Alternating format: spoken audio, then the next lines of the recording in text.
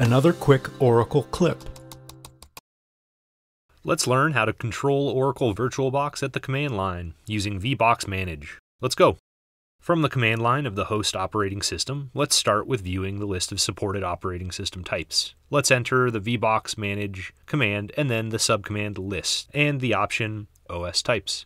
The output is a list of all supported OS types. When creating a new virtual machine, providing the OS type, lets VirtualBox know what operating system we intend to install as the guest OS once the virtual machine is running. Selecting an OS type does not install the guest's OS. So let's use this OS type. Now let's create the virtual machine. Let's use the VBoxManage createvm command, followed by a few options. First, the name option. This name is used by default as the name of the settings file that has the .vbox extension and the machine folder, which is a subfolder of the VirtualBox VM directory. Let's enter a specific name for the virtual machine. Now recall the ID of the OS type that we will use for the virtual machine and enter it following the OS type option. By default, the VBoxManage createvm command creates only the XML configuration for the VirtualBox machine, but does not register the virtual machine. Let's register the virtual machine with VirtualBox by adding the register option. If you are running VirtualBox version 7.0 or older, then this command will create and register the VM. If you are running VirtualBox version 7.1 or newer, then this command will run,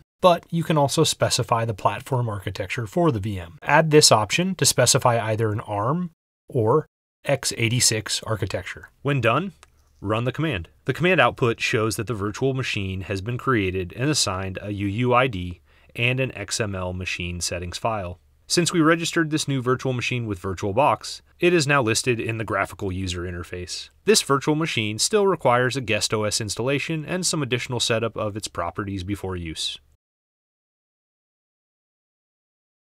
You can see more clips here, and don't forget to subscribe to always get the latest.